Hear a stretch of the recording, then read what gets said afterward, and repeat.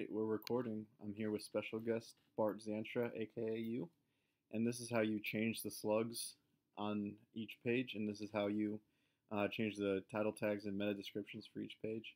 So you create this new page, and you want the slugs to match searcher's intent, what a searcher would type into Google if they were searching for that particular item. So for this page, Paul Macbeth ESP buzzes.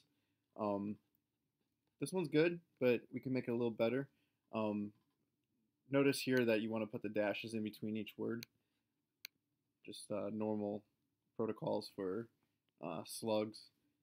So Paul Macbeth, ESP buzzes, ESP buzz,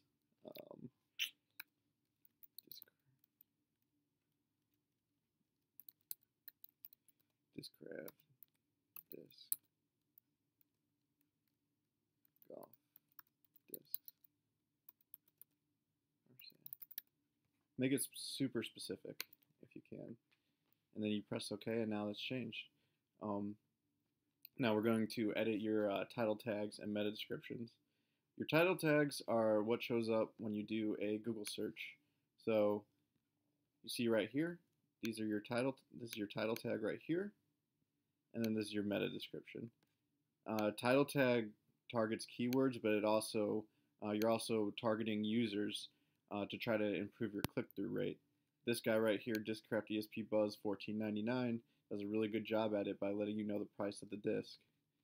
Meta description is just mostly a call to action that doesn't have any impact on search engine optimization, but it shows you, but it can also it can help with your click-through rate.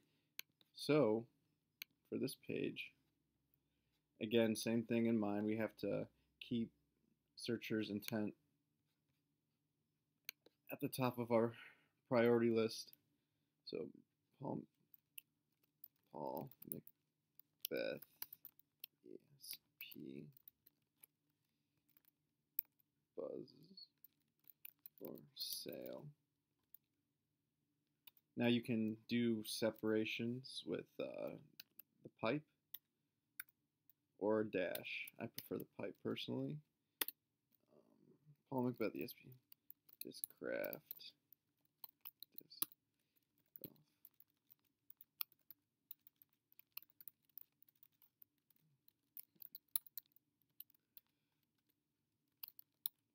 Now this is supposed to be anywhere from 55 to 70 characters, and this green line will let you know if you've exceeded it. If you exceed it, no big deal. Just some of it will be cut off. But obviously you don't want to make it too long. Check out the latest. Macbeth ESP buzzes. Available for sale at disc